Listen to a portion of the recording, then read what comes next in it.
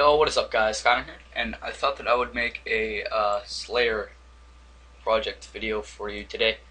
So, let's get right into this. It's going to be the Skeletal Wyverns or whatever. Well, let me change the graphics settings here for a second, it's going to lag. To kill these, what you are going to need is some very good range protection, I guess, armor, such as dragon or barrows or anything pretty much dragon plus. I don't recommend bringing rune. And the shields that you're going to need is you have to have a DFS. If you don't have a DFS or an elemental shield, these will constantly hit like 300s on you. So without the dragon fire shield or the elemental shield that you do get from Elemental Workshop 1, 2, 3, 4, something like that, yeah, without those they'll constantly hit you. So and then the rest of the gear is pretty much what you see here. Good strength bonus is recommended. It's not needed, but these things have 200 HP and they're level 140, so, or 2000 HP, not 200 HP. So the inventory setup should look like this: 4 prayer pots depending on your prayer level and the prayer gear that you're using. If you're using what I'm using, 4 prayer pots is good.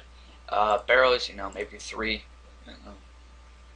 and yeah. So, and the Beast of Burden should look like this.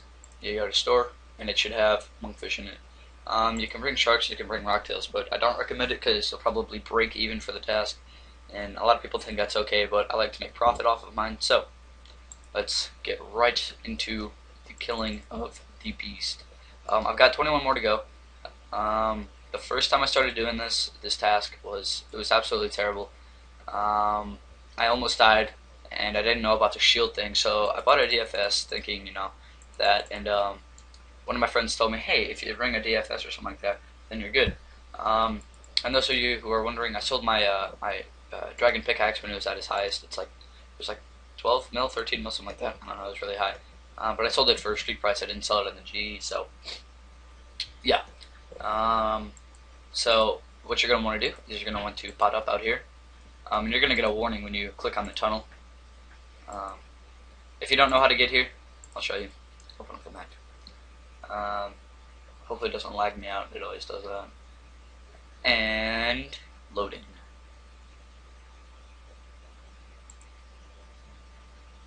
Hold on, I'm going to pause it until the map shows up.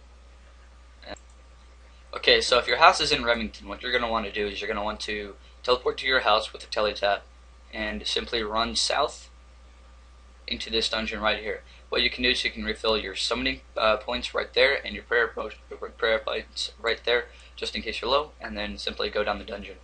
So I'm going to pause it and get back onto the killing of the beasts.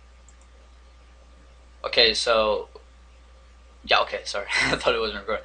Okay, so now you're going to want to enter this dungeon after you pot it up and are praying. Yes, I'm not afraid of death. Enter in, and then you will immediately get attacked, because these are aggressive. And all you got to do is simply kill them. I mean, they're going to hit quite often. That's why you're praying range. People say pray melee, but they usually don't hit melee, depending on what gear you're using. And without the DFS, their magic attack will hit 300s to 400s on you, so it's really not recommended to bring something other than an elemental shield or DFS, something like that. And if you're wondering, elemental shields are like, I think, 400 GP to 4 or 4K in the Grand Exchange, so this really is an easy task. You don't need to pray, but it is also recommended to do that, simply because you can last a little bit longer here, and you still make profit by picking up the bones. And I'll show you once I kill this, the drops that are, potentially available. Okay guys, just about done killing it. There we go. Let's eat a monkfish right here. Take off prayer. Take off birthday. And what you're going to want to grab is the crimson and the wyvern bones. The runes aren't very expensive. They're like 2K each, so it's better if you just pick up the wyvern bones. And to set up your inventory, what I do is the extra drops that you're not usually, like that you don't usually get, is going to be over here. Yeah, so like charms and stuff are going to be on this side, and then the wyvern bones are going to be on this side.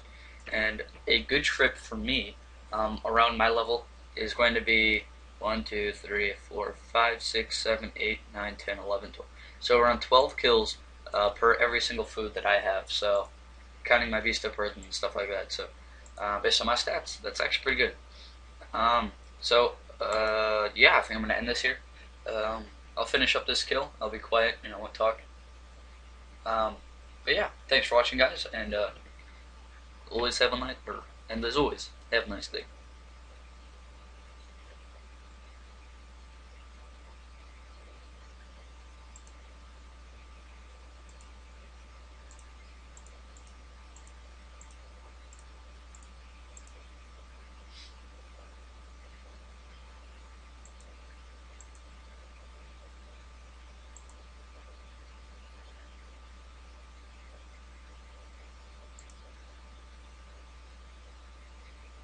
A little side note, by the way, is that these give you 210 Slayer XP per each kill, which is pretty nice. So let's pick up these charms and the wyvern bones. And thanks for watching, guys.